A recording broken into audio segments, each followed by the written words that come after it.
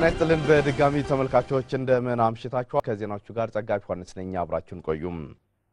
የቦንጋ ዩኒቨርሲቲ ለሁለተኛ ጊዜ ከ1500 በላይ ተማሪዎችን በደማቅ ስነ ስርዓት ተቀብሏል በአገሪቱ ድህነት ምክንያት ጥቂቶች ብቻ የሚሳተፉበትን የከፍተኛ ትምህርት ዕድል ተማሪዎች በብስለትና በጥንቃቄ እንዲጠቀሙበትም የሳይንስና ከፍተኛ ትምህርት ሚኒስትር ዴኤታው ዶክተር ሳሙኤል ክፍሌ አሳስበዋል ዝርዝሩን ክፍሌ ዓለሙ ነው ከቦንጋ ቅርንጫፍ ጣቢያችን ያደረሰን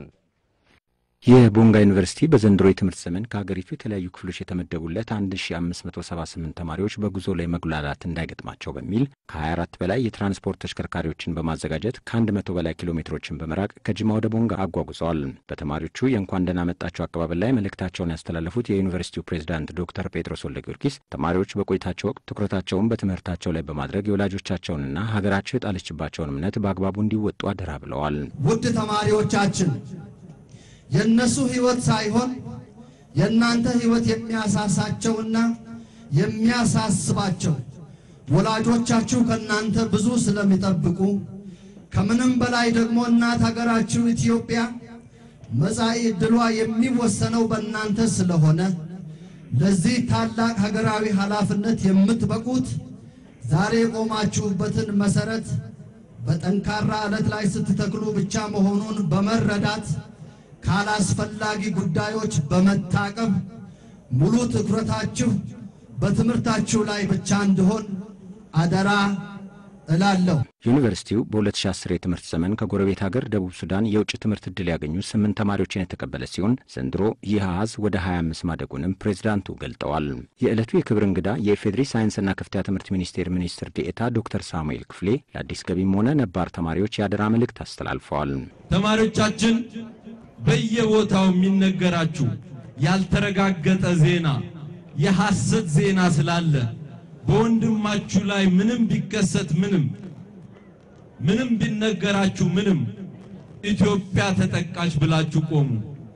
ኢትዮጵያ ስትጠቃ ሁላችንንም ያደማናል ሁላችንንም ያቆስለናል ኢትዮጵያን ያጠቃ በጋራን መክት እንጂ የሰፈሬ የወንዜ ተጠቃ ብላችሁ ሌላ ወንድማችሁ ላይ ድንጋይ አታንሱ ድንጋይ አትወርውሩ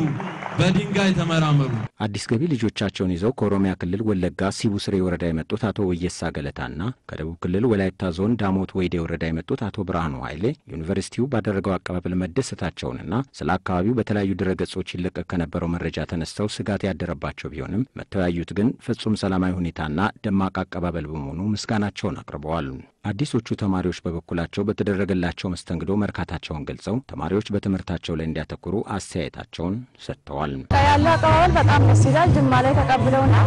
እዚህ ተመጣንም በጣም አሪፍ ነው በቃ ሁሉም ነገር ዶም ላይ ምንም ይመቻል አሪፍ ነው ያና የነበረው ሁኔታ አሪፍ ነበር አቀባበሉም አሪፍ ነበር እና መጓጓዣውን በስተክክል ተዘጋጅቶልን ነበር እና አልተስተጓገልንም